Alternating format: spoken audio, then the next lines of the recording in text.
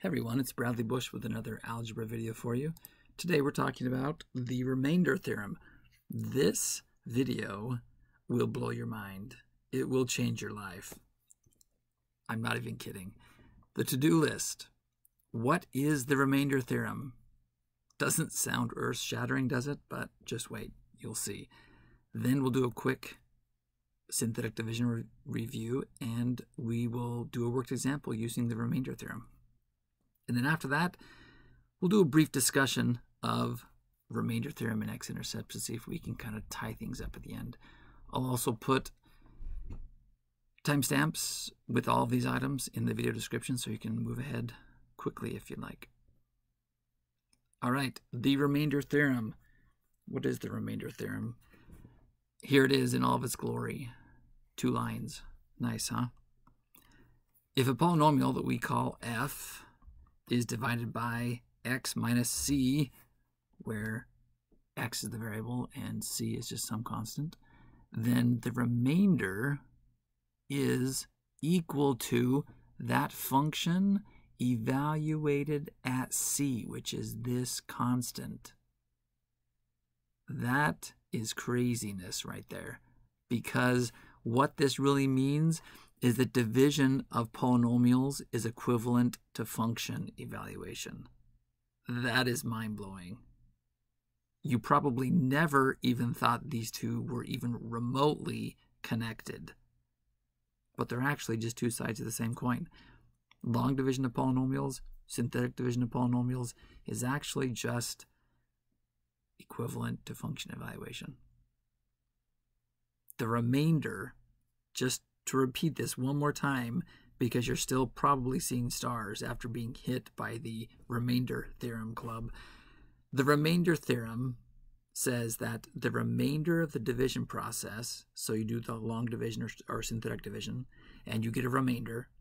That remainder is the same thing you would get if you plugged the c, the constant, into the function and just did a basic function evaluation. Amazing, right? That is pretty amazing.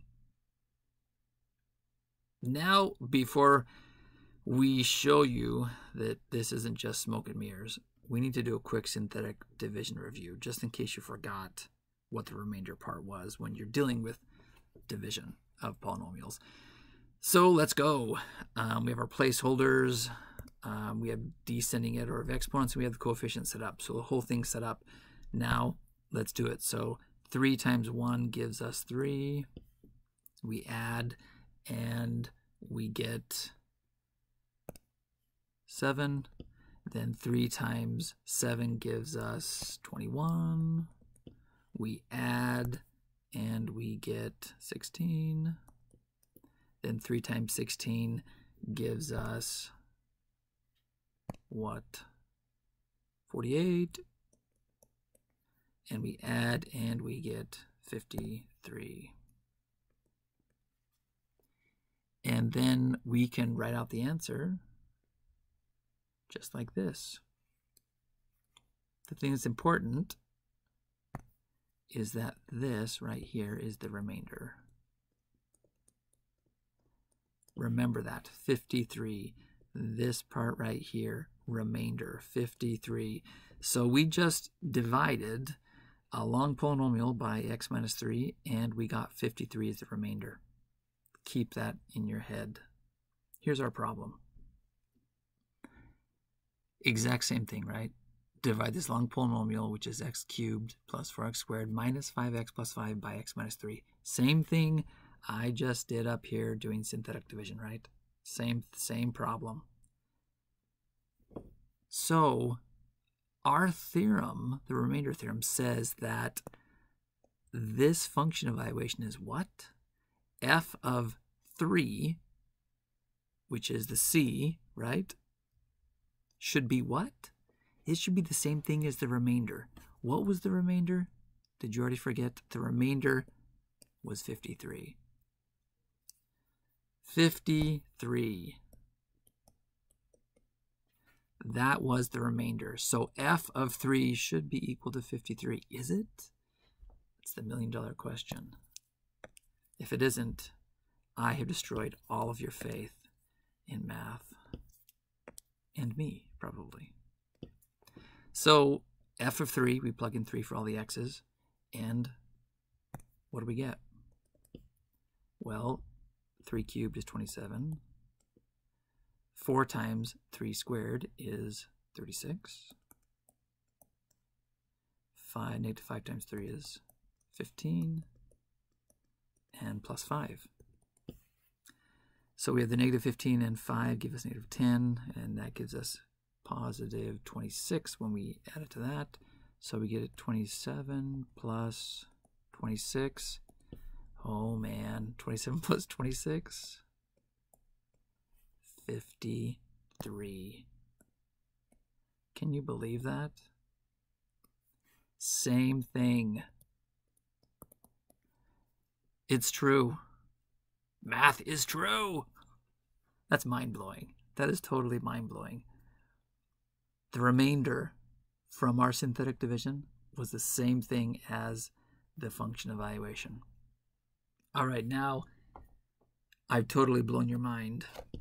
Let's see if we can wrap this up with a little bit of discussion.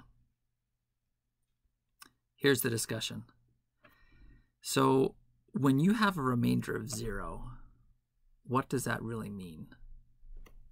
Right? So let's go back up here for a second. Remember, this was the remainder right here. When that remainder is 0, what does that mean?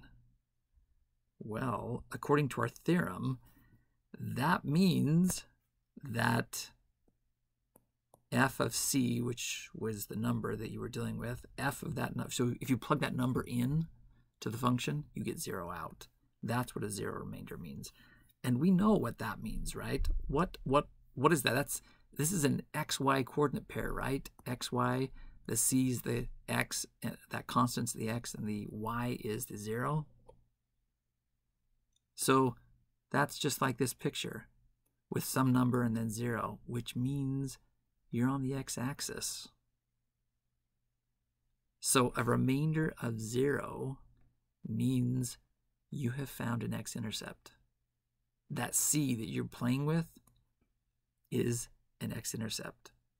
Because remember, that's all you do. When you solve for x-intercepts, all you're doing is setting the function equal to 0 and then solving for the x that makes it 0. In other words, a remainder of 0 was just finding an x-intercept. The remainder theorem is actually amazing. Hope your mind was blown. Subscribe to the channel and have a great day.